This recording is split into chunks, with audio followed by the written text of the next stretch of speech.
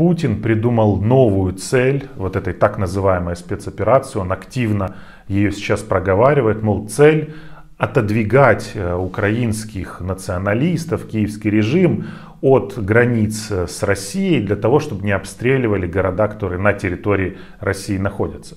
Но самое интересное, что он же хитрый, Путин, привязался к процессу. То есть это не конечная цель. Отодвигать можно бесконечно. Можно на 100 метров в год. Можно в обратную сторону отодвигать и так далее, как иногда россияне поступают.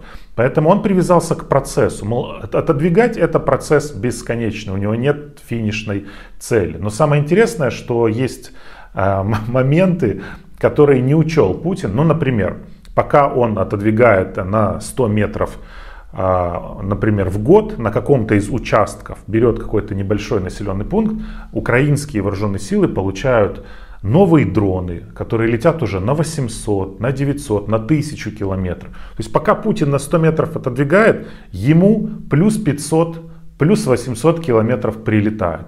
Как это отодвинуть? Ну, никто не знает. Ну и в принципе Путин вам не скажет, потому что ему же за последние